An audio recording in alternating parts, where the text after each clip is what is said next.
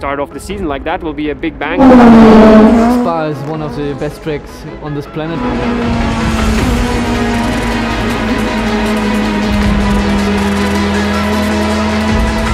I think DTM car in Spa will be absolutely amazing. I've been there for many races and had a lot of success as well there. Back, gets up alongside and gets up to the 24 hours of Spa. Spa is one of the best racetrack we have in Europe. You know, it's a kind of old style track. And especially with DTM cars, I mean, those cars are pretty fast nowadays, and going through Rouge with DTM car is something very special, I would say. With a lot of elevation, it's technical, high-speed corners. A track that anyway already by itself always brings goosebumps to you, whatever car you're sitting in. In a DTM car, I think that will be extreme. I think we will see impressive lap times with these cars, because I think the track kind of brings out the performance of these cars. You know, we will have super high end of straight speeds.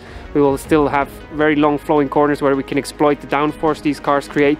And I think that will be great for the spectators, unfortunately at home, to see, and for us to feel it behind the steering wheel. Yeah, I mean, I raced at Spa in DTM. I think it was my first year of DTM, so 2005. Disappointment for Jamie Green then with that puncture, we think.